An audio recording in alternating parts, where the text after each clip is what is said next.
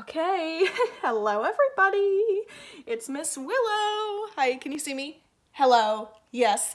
This right here behind me is my new magnificent, huge butterfly net cage, but it's not for butterflies, it's for moths, as you know me. So, I have all my little caterpillars in here, and they are having such a good time, and it's time to feed my little babies.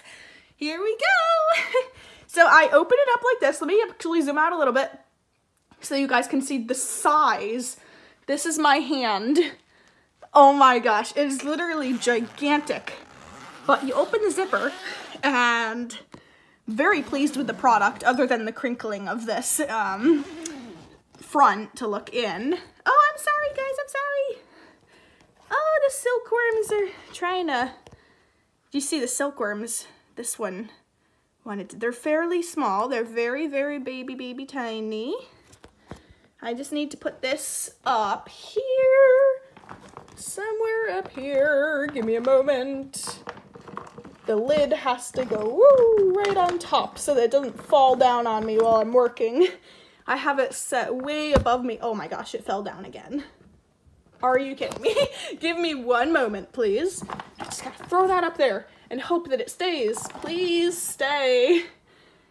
Thank goodness it worked. There's a couple little stains on the back that I'm trying to get out currently, but this is my little place for them. I made a little fairy house, and it has a crib, like legitimately a wooden little crib. I made them a bed, even though they don't really like to use it that much. I have, I believe, variegated cutworms. I know everybody hates cutworms. Oh, you want attention. He wants attention. Hey, get attention. There you go. But I have little mats down. I have little toy play area with buttons and stuff. And you want the button? You want the button? Oh, do you want the button, little baby? Yes, my silkworms are fairly small. I hope they'll grow soon. But, it is time to feed them. Yes, they have a tiny, adorable fairy broom, and whatever this little walnut-looking cradle is, but it's time to feed them. I have this plate of food, and I do have some mulberry that I'm going to probably want to mix up and rehydrate so that they can also have that as an option because they like to eat mulberry leaves. Although mine have lost interest in eating their original food the moment I gave them a large variety of other things. You can see one of my cutworms found an older piece of carrot and he is going nuts. What else? Little tiny, this, yeah, I think this is birch tree. Birch tree has a little dark bump on his tail. This one does not. You're not birch tree. I don't think you are. I don't think you are. One of them gets specifically really happy to see me and spins silk all over my hand every single time I pick him up. I do want to find and show you guys. I have some gigantic caterpillars here. These aren't silkworms. Not the white ones are. The ones that look like birch tree bark. These aren't. He's massive. I have some really, really, really big caterpillars. They're shy. They're really shy. But when they're crawling, oh my gosh, they're huge. I also put, and I'm monitoring it to make sure nobody hurts them. My chrysalises are in here, my pupas. They're my little cocoons, whatever you want to call them. People call them different things, it seems. I like to call them chrysalises, even though that's more of like a butterfly term, I believe, because it sounds prettier, and I want people to think moths are pretty and beautiful, because they are. Those two big things in the leafy-looking substance is Luna moths. I believe to have a male and female, so that hopefully they will continue the process of caterpillars, all that wonderful things. Oh, he finally uncurled. Hello, baby. Hi, little silly.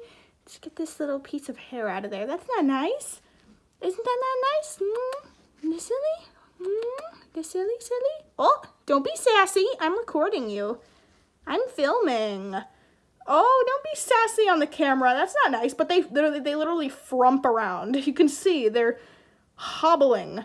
Like he's just frumping, if that's a word. Silly, silly, silly little thing. But yeah, they have a little bed. They have a thing. I think it holds like, I don't even know. I think it's some kind of like a cooking utensil or kitchen utensil. This thing. But I find that they love to climb on that because it's kind of like lattice. You know, that's perfect for them. So I use something like that, and, you know, they have a lot of fun with it. It's like a jungle gym, you know. I have a little dish of water here. Of course, it seems to have dried up. I have to give more. Today, it's only morning. I have to take care of them again, give them food. Trying to find that giant one. Let me see. Where is he? I have little doily mats as like step stools. This is kind of like a false fairy house for them. It's so precious. I don't even know what to say. But let's see. Hi! I see you. I see you. He wants food. Oh? Does somebody want food? Here. Oh, sorry. Here. Stand up. They're very clumsy, it seems. Very clumsy. But they'll be very happy that they have the carrot, right, guys? They'll be very happy. You playing with the little spool? That's adorable. Here, come here. Come here. That's adorable. You are way too precious. Here, you can keep playing. They're eating. That is so cute. They're literally eating together. 2 different species coexisting. Beautiful, beautiful, beautiful. Here you go. They like to make lots of silk everywhere. So when I pick them up, sometimes I gotta be really, really careful that I'm not stealing the silk from their bodies because they will make a strand. Mind my awful voice this morning, but they will make a strand like a little spider web and it'll get really stuck to them. And I gotta be really, really, really careful that I don't hurt them when I pick them up because they will attach that silk. Just like this one's a little bit harder to pull. They attach that silk to kind of like what they're standing on and it makes it really difficult to be gentle enough. Oh, is it? Carrot, look at that. Baby likes the carrot. Sorry, my video quality is so grainy. I never like that. Oh, you too. How cute. How cute. This one wants little. There you go. They seem to love attention. Oh, I also have a little green one. I'm really, really, really, really, really excited about all of these, and I'm hopefully getting some more hornworms soon. You know, the Manduka moths. Beautiful. Gosh, absolutely beautiful. I love it. I need more. I need more Manduka moths. It's just the way it is. I don't have any more right now. So, you know, the last one was Ula.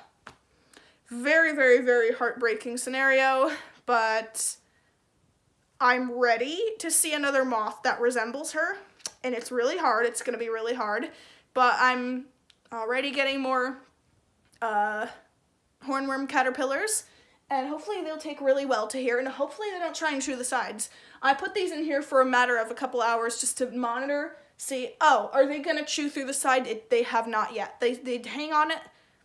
Mine don't have an interest. I can't say that if you try to put caterpillars in this tent, or a tent like this, that they won't chew it. Not saying that, but mine haven't. But I'm monitoring them every single day. The moment somebody does something they're not supposed to, I'm probably going to be changing it up ASAP. But they seem to be happy. And I love this design because if I have the big moths in here, if I have big moths, they'll be able to hang while I have like a feeder in here, and most big moths won't be eating at all.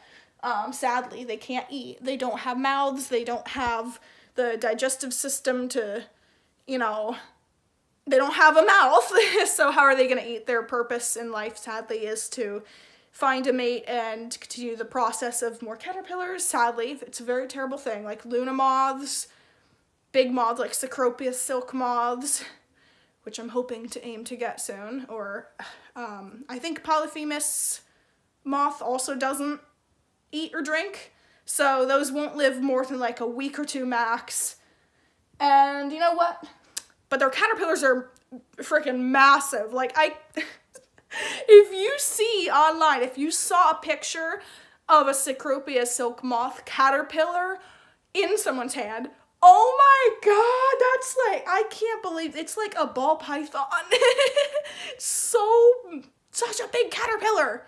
So if I ever have something that's such a big caterpillar, well, you know, I have a space for them now that's like bigger than my own head. It's bigger than my own body. I could probably crumple myself up in there and fit. It's crazy. But anyways, this is my new moth nursery. No more for now of that little glass container, or rather a huge glass container in my opinion, but this is so much better. I might even, for the hornworms, put a plate of dirt in here so that they can dig. I'll figure something out. I don't have them yet, but I'll figure something out. I'll make sure they work. And have a great day, everybody. Silkworms, say bye-bye, babies. Say bye. Sillies, say bye. Do you like it? Oh, they're more interested in eating. Okay, bye, guys. See you soon. And feel free to put comments and questions in the comments in the comments. I might try and get to them. I'm looking to make more like FAQ type videos in the beginning of stuff. I have a mailbox now, a little cute Christmassy mailbox theme thing that I can write little comments in. I'm excited to use it, so leave your comments.